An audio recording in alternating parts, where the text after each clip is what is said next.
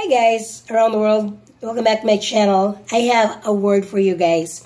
So this is God's word, letter A, that the Holy Spirit spoke to me last July 17, 2023. So the title of this message is, Do Your Best, Give Jesus the Rest.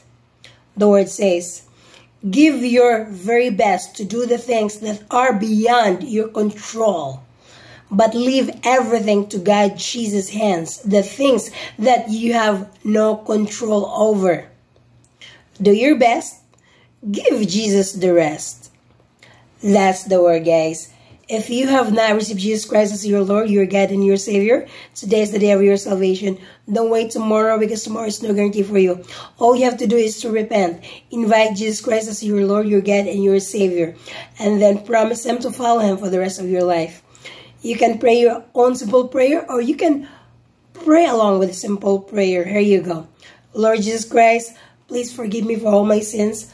Please come into my heart and into my life and be my Lord, my God, and my Savior. From now on, Jesus, I will follow you for the rest of my life. Amen. So if you pray the simple prayer according to the Bible, where your name is written in the book of life, but if you still rejecting Jesus Christ as your God, as your Lord, and your Savior, according to the Bible, in the book of Revelation, chapter 20, verse 15, it says, if anyone's name was not written in the book of life, was casted in the lake of fire.